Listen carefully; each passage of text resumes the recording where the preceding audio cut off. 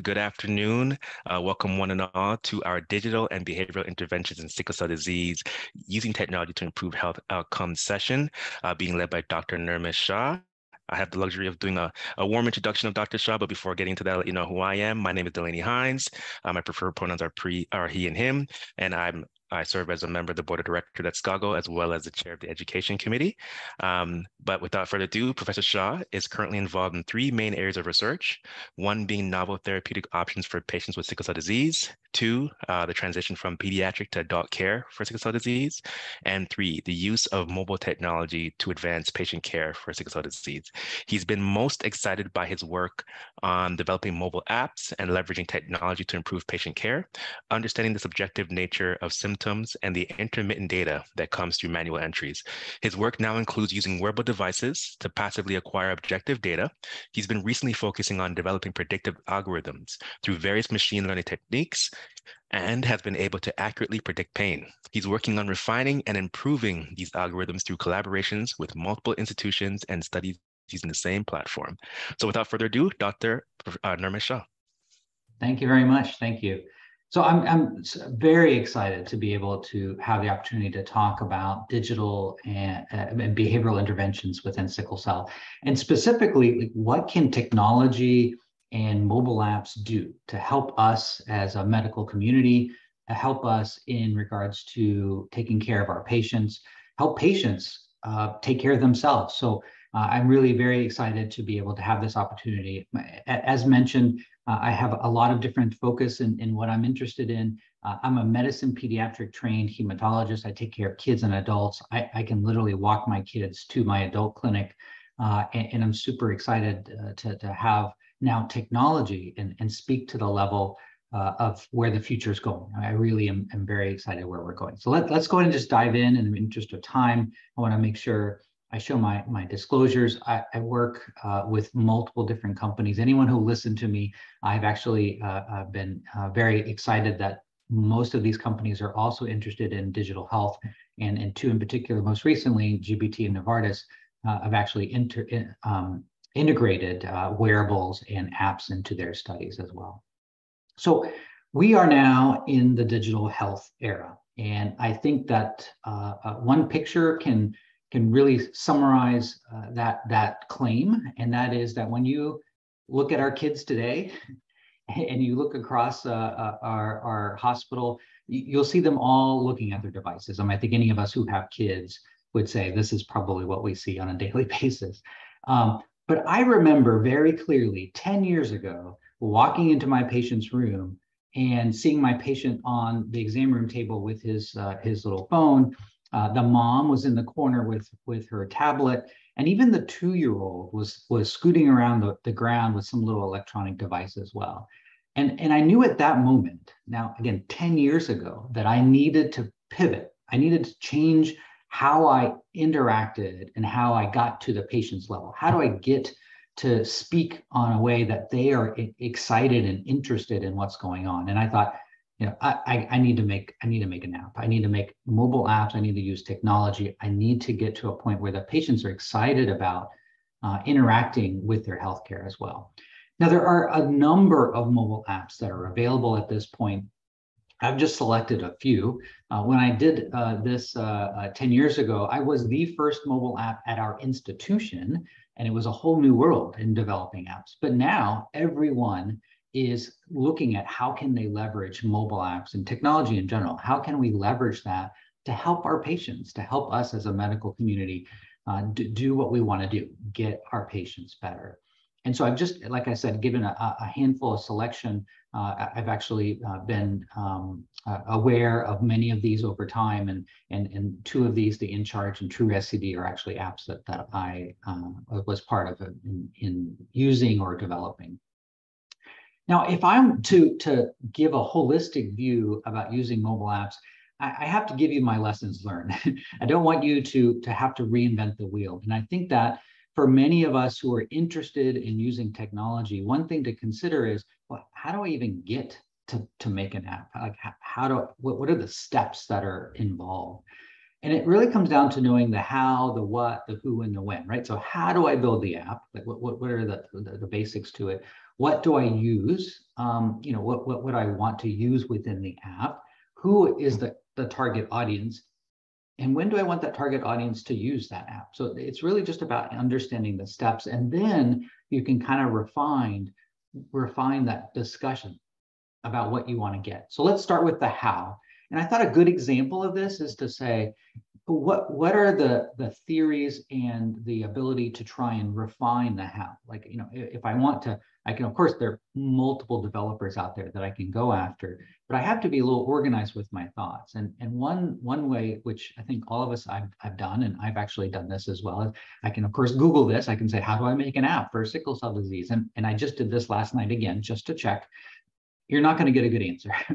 Just like as many of us Google symptoms for a cold or otherwise and trying to figure out what our diagnosis is, we don't do a great job that way. But we need to think about this systematically. And there's one health belief model, which is a theory to try and understand how patients want to get better. And one is to understand their perceptions of what may make them worse and what things they can do to make them better. And if you take this model and then sit in a room and use it as the model to then sit in a room with patients, families, and medical teams, you can actually map out your app to say, how does it address those things? How do I get the patient to understand what the risks are of the severity of their disease and how things can go wrong, but also how can they do things that might make them get better? And so this In Charge app that Dr. Jane Hankins at St. Jude's has a great article describing that process of how to go through and map out what are the important aspects to have in the app, and then get feedback. And there's a recent publication a couple of years ago that showed that the vast majority of health apps out there don't actually involve medical and patients and medical community and patients in the development. It's just a developer or someone who doesn't have necessarily the expertise or experience to know what they should include. So making sure that you have this consideration of all the aspects of an app is really, really important. Now, I have done this a number of times, and I actually wanted to make sure I did this a little bit more systematically, but I've taken my idea a number of times to developers and said, I want to make an app. I want patients to record their symptoms, and let's see what you can do. And what you get kicked back to you is this. And as you can see, and hopefully if you understand what's going on here, then you likely are a computer science major. and because there's a lot of detail here that really is above most of us. Most of us don't understand the lingo, the language of computer science and programming for mobile apps. And so what we need to do is create a language, or at least a dialogue, between us, that meaning, again, patient families, medical providers that know what they want, and then a developer who can help you get that. And so what do you need to do that? There's this gap between the developer and us.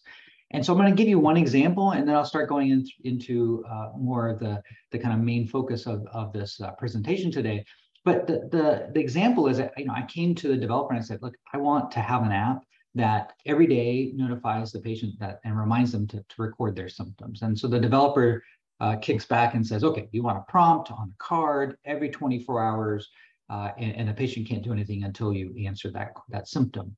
But there's, of course, not a lot of specifics to that. So a lot of the questions that the developer then brings up is, well, what is a day? Like, what constitutes a day? What do you want the prompt to say? Is it a push notification, or is it that they're just routed to the page? What happens if they don't put a symptom? What if they don't put anything at all? So then you have to start answering some of those questions and being a little bit more detailed about the symptoms that you wanted. Do you want this notification to be every day? Yes, I want it at the first time, the 24 hours starting at 8 a.m. I want there to be 3 buttons that, yes, I'm going to record symptoms. No, I don't have any symptoms, or maybe I'm too sick to report symptoms. And then finally, if they say no, then they're fine for the day. We don't have to keep bugging them. If they say no, they have no symptoms. So you have to be a little bit more detailed to the developer, and that will, I think, fill in that gap in developing. And there are a couple of publications, and I've noted the one that we put together to help you communicate with the developer exactly what you want. But the what is actually really important. So I started to give you a little teaser about what, I just wanted to know the symptoms, but the what could be for patients texting, could just be a simple texting platform. But if it's a mobile app, there's a lot we can do. It can have symptoms being recorded. It can be medication reminders or even medication recording. It can be education about the disease, or it could have an ability to actually communicate with a medical team as well. But on top of that, I could think about mobile apps for medical providers. So we want to make sure this is a holistic approach to using technology. And the providers as well can use apps for their benefit. And that includes, do I want to have a symptom dashboard so I can see what my patients are experiencing? Do I want to have a medication remote monitoring? If my patients are recording their meds or not recording their meds, maybe I need to know that they're having issues with that. There's education in regards to the disease for the medical providers. Maybe the medical provider is not a specialist. And if that's the case, maybe I should have an opportunity to communicate with a medical specialist. If it's not a sickle cell specialist, maybe I should have that opportunity. And most recently, over the last couple of years, it's actually continued to evolve with more ability to integrate into the apps, to have chatbots. And these are chatbots that are very human. And basically act as though you're talking to someone human. You can have gamification. The patients are really, I think, starting to want and expect there to be some sort of gamification to entice them to feel like they're motivated to make entries into the app. And finally, the part that I'm most excited about, where I think we are going, is integrating wearables. I mean, having data acquired passively. So just having an Apple Watch. We have several studies ongoing that have Apple Watch, where we give the Apple Watch to the patient, and we just passively acquire information, how much they're moving, what their heart rate is, how they're sleeping at night. And all of that data then could potentially also be monitored by a medical team as well. Now, the who is the other aspect. So yes, I want to have all this information built into the app, but who is it for? Because I have to customize this app. For example, if the patient population of interest here is a pediatric population, it's probably very different than an adult-facing population. And so the different population, whoever's interacting with the app, and an example here would be the pediatric patients and families have all made it very clear they want a fun, engaging app. Whereas the adult side, the patients and families have mentioned that they're happy to have it to be fun and engaging, but they really want it to be very clear, bigger font, make the buttons big enough so that they don't have issues with pushing the buttons. They feel like sometimes they have issues with that. So again, making sure that you make it engaging. Now, for the adult, the adolescent young adult, the greatest example I give is that patients have told me straight up, Dr. Shah, no disrespect, Dr. Shah, but I don't want to talk to you, right? I don't want to talk to anybody. But if you text me and you text me with emojis, I'm going to respond, right? If you put an emoji in there, I'd love to respond. And so again, you have to understand what is it that each population wants. And maybe the adolescent young adults, they need to have a chat function that allows emojis, for example, and texting. Then the who, if it's a medical team, is it the provider that is a specialist or non-specialist? Is it a nursing community? Is it educators? Who is the medical team? And is it even an opportunity to have an app or and technology innovation for peers and families? So you want to make sure you understand who your target is as well. And there may be more than one. And the last step is, when do I want this app to be used? When do I want the user, any of the aspects that we talked about before, patient, medical team, peer, et cetera, when do I want them to use all of what we just talked about? Is it that, for example, the patient, I want the patients to use it when they're in the hospital. I want them to use it when they're not in the hospital. Do I want them to use it all the time? Each of those has different expectations and opportunities for data to be acquired from the patients. And the same thing holds true for the providers. Do I want them to have it in the background all the time where they just use it? Or do I want them to just use it in the clinics when they have it as a resource? So there are a lot of different considerations of when to use the app. So with that, I circle back to the concept that all of what we just said, all the questions and the steps, then leads us to then getting to the fact that we have many apps now for sickle cell disease. And there are thousands upon thousands of health apps, and there's actually a lot of sickle cell apps that are coming about and actually continuing to be tested. And it's an exciting time. It's so great to see all the aspects of way technology and apps can be used.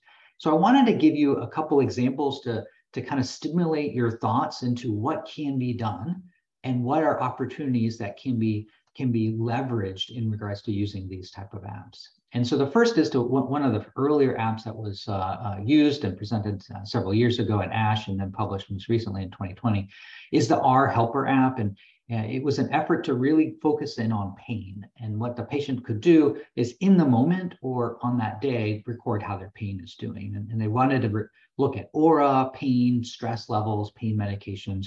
And one of the more kind of interesting findings of the study was that they correlated the pain to mental stress. And I think most of us can understand this, and it seems to make sense. But now we have on a daily basis this really the significant correlation we have. Now, if you look at the scatter plot, the data itself, you can see around the line there's a lot of scatter. So it is significant, statistically significant, but there's a lot of variation, and that's because there's actually a lot to do with sickle cell pain. It's not just that they have pain.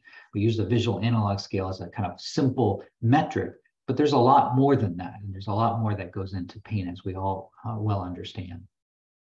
So our app, the app that I referenced that I made about 10 years ago was called the Smart app. It was the first app that we used and developed with my research nurse, and it was to record any symptom, including pain, but gave the opportunity to text the patient remotely and allow me to see how that patient is doing. So patients could record how they're doing, and then I on the back end could then see how they're doing.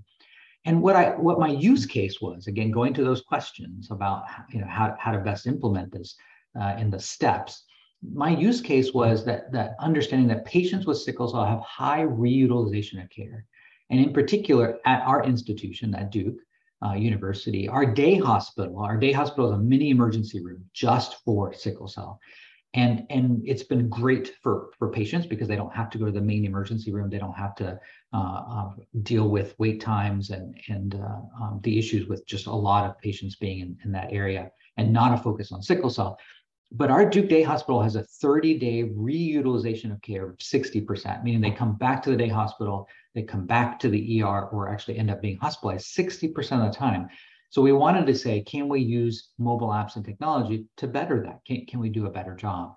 And so we did a study where we randomized patients to either standard of care or to the Smart app, and wanted to just see, can we potentially make some improvement by having the patients who are randomized to the Smart app record how they're feeling and see by remote monitoring and texting them back, does that make a difference? And this is what the data looks like over time. You can see the pain goes up and down. The baseline usual pain score, I wrote that in, it's 3.5, but that red bar would show me the reference of what the baseline pain is.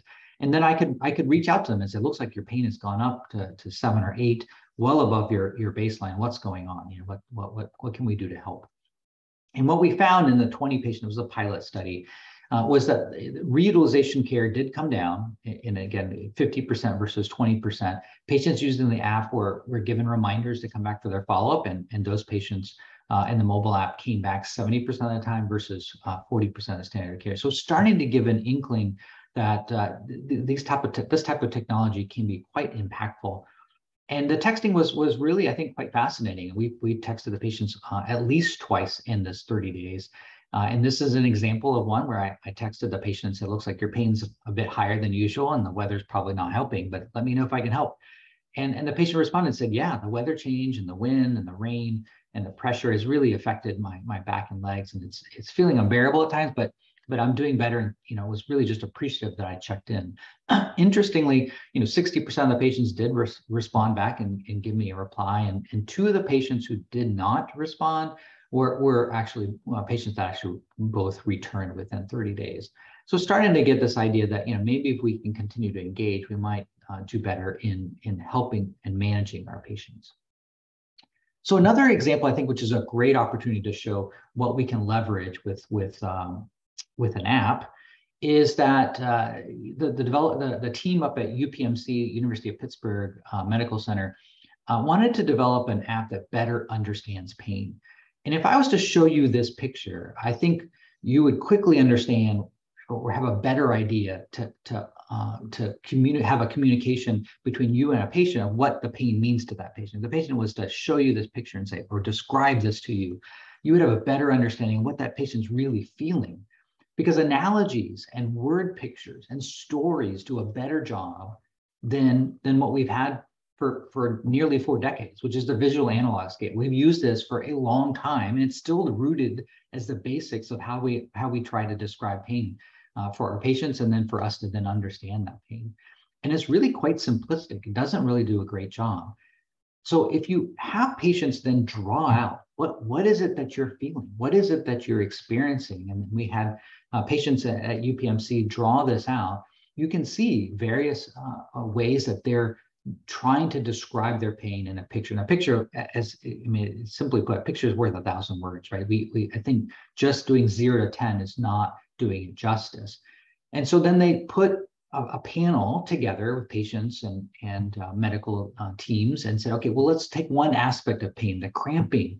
What is it that you're visually describing? And they took all of these Post-it notes and they filed it out and actually developed an app. It's web-based, but they had it on a tablet where the patient could shade in different areas that they're experiencing the app and then adjust the intensity. And interestingly, you can then see that, for example, chronic pain, where you have this kind of throbbing pain, and the intensity could be changed, right? It could be a slow throb or really fast throb. And same thing with acute crisis pain, where you have these needles flying around. You can make it slow crisis, where they're just shooting us slowly or really fast, or more reflective of the pictures that you see in front of you. So I think that the results of the app are really encouraging. We see that the Painimation app shows that if you tie the electrifying painimation to the McGill pain questionnaire, where the descriptors are sharp, burning, and tingling, they actually correlate quite well. Pounding in painimation was correlate quite well to stabbing, cramping, and sore, throbbing to pulsing, sore, and hurting. And so there were several kind of opportunities to say, well, maybe we should be using more images to help us understand pain than we are just a numeric scale. So I was excited that this is another opportunity to leverage technology to do a better job of understanding pain. Now, I want to give a couple examples to kind of round out the discussion, because apps and technology are not just for patients, as I said, they're also for providers. And so I give this example of the hydroxyurea toolbox, which was really intended for medical providers that don't take care of sickle cell. And it provides education, algorithms for complications of treatment, but also an ability to communicate with a sickle cell specialist. And so what we did was we took the algorithms, which are quite complicated. If you look at this, there's a lot of questions that go in red on top of the standard algorithms, and we put it into a chatbot. And basically the provider, no matter their experience with prescribing hydroxyurea, could easily go into this, answer some simple questions, and know what they should be likely considering for prescribing or monitoring hydroxyurea. And then if they had issues, you can see at the bottom of that screenshot of the mobile app, you can also chat with the specialist. If you're still having questions, you can reach out to the local specialist. And that is an app that we used recently. Now, we also have apps for medical teams. So we understand that it's not just the medical provider or the physician, nurse practitioner, et cetera. There's a whole team that we want to engage in taking care of our patients. The Step Up Transition app is an app that was aimed to help patients who are transitioning and engage the whole team around them. And so we want to make sure there's education, communication with transition coordinator. So we developed an app which had all of these different transition readiness discussions and something that I had kind of put together, the who, what, where of transitioning and understanding transition. And then finally on the right here, you see the ability to chat with the transition coordinator and ask like, oh, non-medical related, but what's going on with school, how are things going with making sure you come to your appointments, et cetera. As I mentioned, you want to adapt your mobile app to your audience. And for kids, we showed this to many different kids, and they said, I love your app, but it's kind of boring. Kids tell you like it is, right? They'll tell you straight up. So, we tried to make it much more colorful. We had moving aspects to the pictures. We put emoji slider bars in there for the mood scale. Are they happy? Are they angry? Are they tired, sad, etc.? And then we even put badges in there to reward them as they made entries, as they did this consistently. They would get different badges, and it was exciting because you'd come into the room and the patient's like, Dr. Shah, I have 5 badges now. Did you know in 7 days I have 5 badges? So in getting the patients to be excited about putting entries into the app is really, I think, important, because in the end, I want to just know how the patient's doing. And if I need to get them to feel excited about using it, it's kind of like, the Angry Birds is good for so long, but then you have to have Angry Birds 2.0 come out. And so you want to continue to morph and modify the app to get the patients to be excited. So I want to end in the interest of time here with just future directions. I just have a couple slides, because we're moving in a direction very quickly. And all this data is exciting. All of these opportunities to use technology. I have studies that use virtual reality, studies that use wearables, as I mentioned, of course, these mobile apps. But what about all the data that I get from this? And I think that's actually, I think, going to be a great opportunity. So I wanted to pause and just give you a patient case, because this was really impactful, because it happens many times to many of us in the medical teams. And it's happened with my patients for a number of times. Where I'll give an example. I had a 24-year-old patient of mine who had type SS, came to the emergency department in crisis, had 1 to 2 VOCs in the past year, and has had that for a couple years. His pain in the ER was 10 out of 10. His baseline 0. He doesn't have chronic pain. He only has pain when he has pain, and he tries not to come in. And it's in his legs as usual. He takes his oxycodone and ibuprofen. He's a rock star. I mean, he's in college. He's doing great, and he follows his pain action plan. The consideration for me is, and for anyone who's trying to evaluate the pain, is how do I know, and I'm making sure I put this in quotations, I know your pain. Like, how do I understand your pain to make the right next decision of what to do? And the considerations include the provider. Like, what does the provider have a history with sickle cell? Do they know sickle cell? Do they understand how to treat? What's the context and history to the patient and to the situation? Had the patient just been in a car accident? Had the patient just broken up with their boyfriend, girlfriend? What's the situation? And then finally, what's the context and the consideration for the patient? I mean, does the patient have a very severe sickle cell and has chronic pain or otherwise? We had to take all those into considerations. And no matter what the considerations are, I get a call from the nurse, and the response is, he doesn't seem to really be in pain. I walked into the emergency department room. He had his headphones on. He looked comfortable, but when he started crying when I entered, his vital signs and labs are normal, so he doesn't seem to be in severe pain. Now, this nurse got an earful for me, for sure. But what it highlights is that the nurse doesn't understand. I mean, I actually tell my patients to listen to headphones, to use distraction, to help distract themselves from the pain. I actually don't want them to focus on the pain. So there's a lot wrong with this conversation. But that led me to the next thought, like, well, how can I make an argument to help the patient and the medical team understand that pain? And so there's digital data here. I mean, what I'm trying to get to is, there's digital data here that I should be able to leverage. There's physiologic data, as I mentioned, wearable data, that gives me the biologic understanding of what's happening, heart rate, calories burned, what's been happening historically up until that moment. There's patient-reported data, not just the visual analog scale, but what are the other symptoms that they're reporting? Are there patient-reported outcomes that we've had the patient report recently? There's a lot of that I can also leverage. And finally, what are the external factors, social factors? So, external, including, and I don't have this, I didn't put this in words here, but environmental, socio-demographic issues. There's a lot of data there, all leading to pain. And can I leverage all this to then predict pain? And I use this weather prediction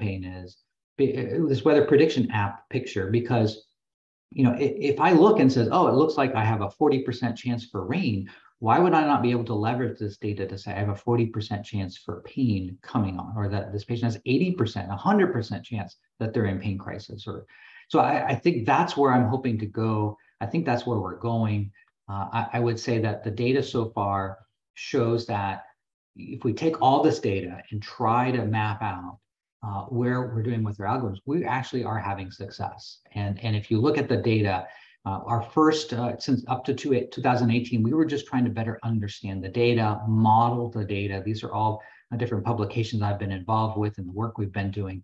But since then, since 2018, 2019, we're now starting to build algorithms and predict pain. We've been getting to about 80% accuracy in predicting pain at any given moment. And now we're trying to predict in the future, 30 minutes in the future, 60 minutes in the future. And I'm so optimistic that we will be able to do that to help our patients understand what's going on within them, to help our providers understand how can we better help them. Because I know many of my patients don't want to come to the emergency room. They just want to get better. And they don't want to necessarily have to deal with this misunderstanding or having to communicate. As I said, it's a story, it's not a number. And so I really am hopeful and optimistic that we'll continue to have this trend. So I end with this last parting thought, which is that the future of digital health, I think, is encompassing. It's not one aspect. There's data and information coming from all aspects, and we need to consider all of it. And it comes from the patient, but it also, I think, can be surrounded by different aspects, including, of course, the physician and the doctor, which can include mobile apps to monitor them, sensors, which passively acquire information, the healthcare system, which gives me a lot of good information from the background of that patient, and then the analysis that puts it all together. And I think that our future is really moving in this direction quickly. And I'm just really hopeful and optimistic that the collaborative nature that we have with digital health is really pushing this along quite quickly. So with that, I just want to say thank you very much again for this opportunity to talk today. I want to give a special thanks to specific individuals who have been a key part to a lot of the work that I've been doing. Thank you to the many, many patients who've been super excited about having a digital app and a wearable to use to help us understand them. And then, of course, many, many students, I mean, super smart young students and collaborators that are helping me make this happen. So thank you again. I'd love to answer questions, and I hope to be a resource for you in the future as well. Thank you. Wow.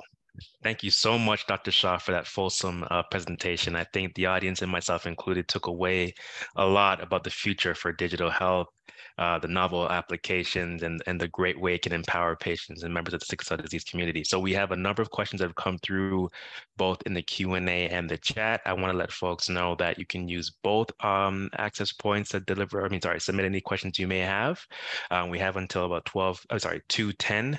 So I'm going to jump right in. The first question I seen come through, Dr. Shah, is actually pretty specific. I think it may have been pertaining to one of the apps you'd shown, but an audience member wanted to know if the app had anything with respect to information around diet. Yeah, it's a good question. I think that of the apps, I do remember, and I don't remember the name, there is one app that does have information about diet. I can't reference the specific app because, as I mentioned, there are a number of apps now. What I would encourage you to do, all of us, is to, just as we do with anything that we search on the web, I think we have to be a little bit careful about what we go to. And I can't say that I have used the app that had this information about diet, but just like when we search things up on Google, as I give the example, we have to be a little wary about what's the resource and what's the background and what we're getting out of that. So I would encourage you to talk to other medical community providers, talk to your doctors, talk to your primary care physician, talk to your family, and just make sure that you all buy into what's being promoted and leveraged through the app, because I think it's a great opportunity. But now with the increasing number of apps, I actually think we're to the point that we want the app to be helpful. And if the app's helpful, that's great. But if the app is not helpful, but providing information that may not be as useful to you as you think it is, then it may actually be harmful. And I'm not, again, making any implications that any of the apps that I know of are harmful. I actually have not come across any that are actually detrimental in any way. They're all great, but they each seem to have specific context, and many of them are actually related to research. So if you see an app on the App Store, I encourage you to reach out to the research team. We now, I think it's a great opportunity to bring up, we now have the ability to have patients consent through the app. So you can actually look through the consent form, say, yeah, this seems like a study I'd be interested in, this all I understand, sign me up. And you can do it right through the app. So we're really, I think, in an exciting time that you don't have to be at Duke University anymore or at a specific institution. We can have you sign up through an app. Fantastic. So we have a couple more questions that kind of fall in the same vein. So I don't know if you want to reiterate, but is there an app for a headache monitoring? It's from one audience member. And then another audience member asked, are there any recommended or evidence-based apps to support hydroxyurea adherence? Yeah, so I'll start with the headache first. There actually are a number of headache apps out there, quite a number. I would go back to one statement I made earlier, which is that many apps are not made in collaboration with patients and the medical community.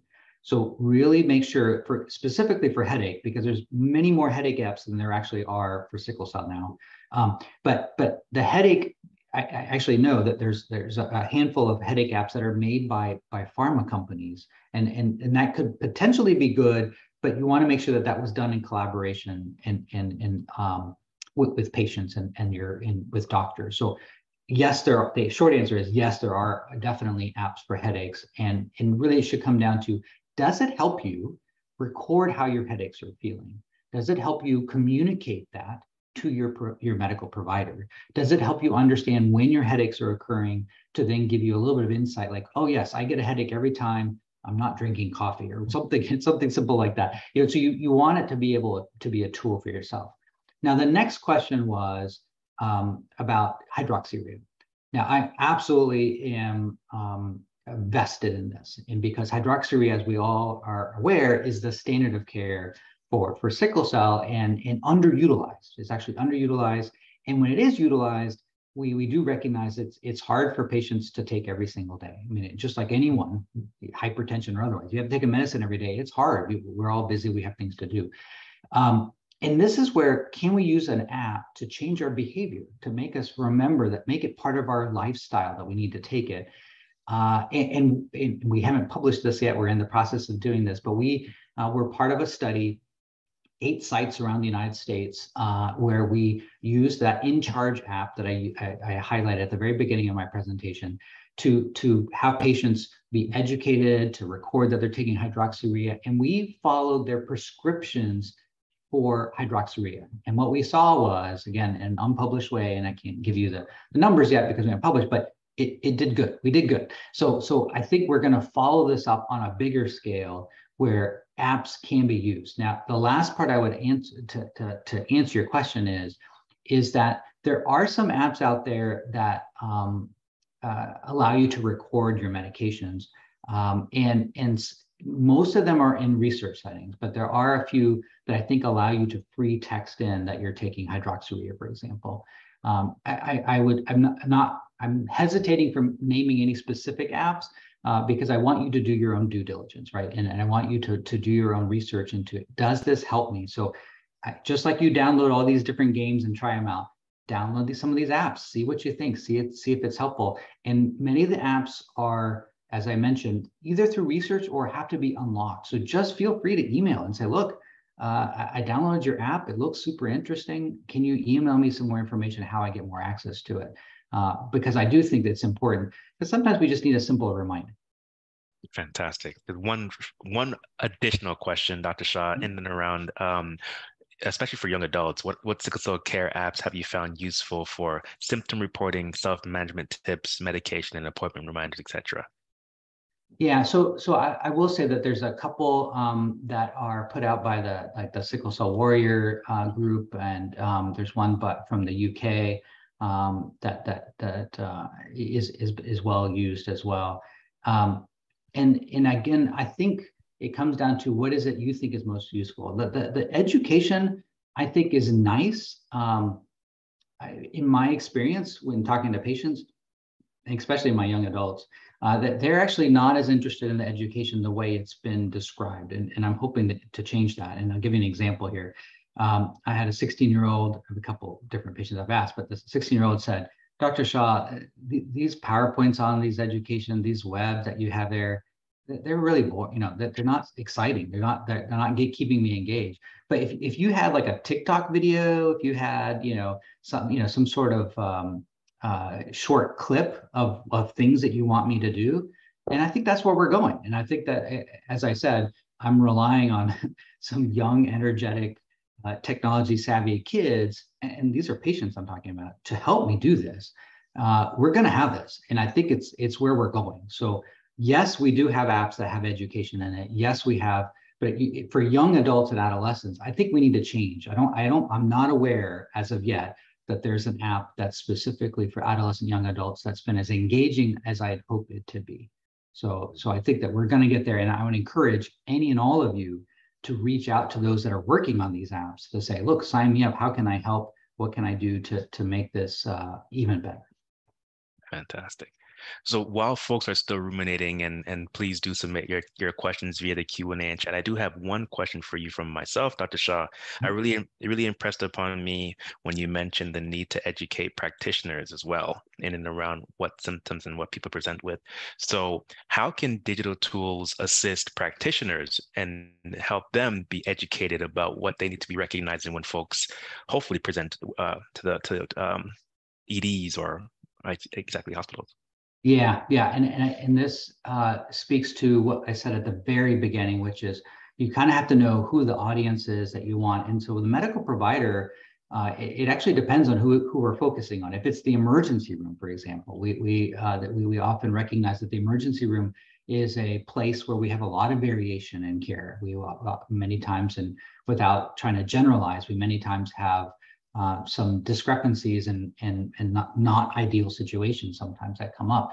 So what we hope to do is then to provide them the information. And one effort to do this, for example, is to take the individualized pain plan, individualized care plan for that patient, to have the patient have it on their app. And we actually integrated it within their medical records. And so they could pull it up, the patient. But also, because we recognize that patients don't always go to the same medical system. Sometimes they have to go to different medical systems and they don't have all the same access to the EMR systems. But the patient can then share that with the medical team, and the medical team can have access to it. They just, we have been gotten feedback that having it just on the patient's phone wasn't enough. We needed the medical team to access it from a location that's it's just literally the same information, but it comes from a source that seems more in line with what the standard of care is, which is to get medical records in some way. So that's one way is to address that ability to just have access to the information where the patients are just wanting to be treated appropriately, and the medical team that they're now seeing doesn't have that information. The extension to that is most providers don't know sickle cell. I think that I can say that very clearly. And we need to do a better job of giving resources. And so what we've done in North Carolina, in our state, is push out. I talked about the HU toolbox. We also had a sickle cell toolbox. Nice. And that sickle cell toolbox was really kind of a generic version of HU toolbox, which is for everything sickle cell related. And allowed the medical teams to then reach out to, as I said, the sickle cell specialist. And it wasn't rooted around hydroxyurea. But if a primary care doctor wants to know that their 4-year-old is in clinic and what else should they be thinking about, well, maybe they could screen down the 4-year-old on the app, and they could say, oh, well, I need to make sure I check for the spleen. I need to make sure that this, X, Y, and Z is done. And confirm that they're seeing the sickle cell specialist, et cetera. So it really comes down to who is the audience for the medical team that you want to have that resource for. And then it's, and I'm maybe oversimplifying this, but it's actually fairly simple. I mean, it's actually not that complicated now to build resource type of apps nowadays. It's really like building a web page now. It's actually quite simple. And so I'd encourage you, I think this is a great opportunity to tell the audience here, please do not spend hundreds of thousands of dollars on apps. You do not need to do that.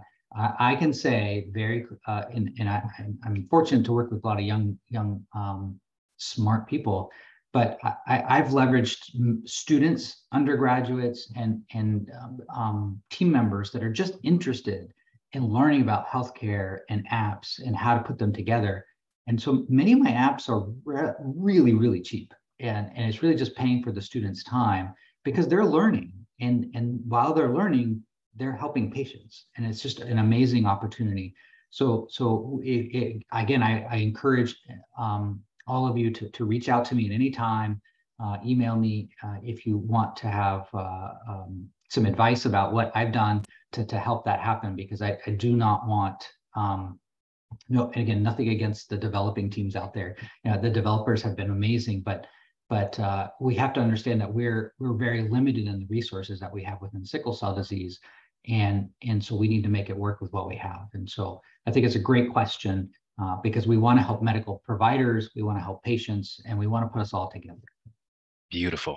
Thank you for those powerful closing words, Dr. Shaw. Audience members, we're now at our closing moments of this session. You now have a short break until 2:25 before rejoining the large group for a plenary session on mental health and sickle cell disease with Dr. Oyodeji Ayanrinde, Dr. Sandra Newton, and Miss Thea Campbell. So once again, on behalf of our audience members, on behalf of SCAGO, thank you, Dr. Shaw. Thank you, audience members, for your participation, and enjoy the rest of your summit experience. Have a good afternoon.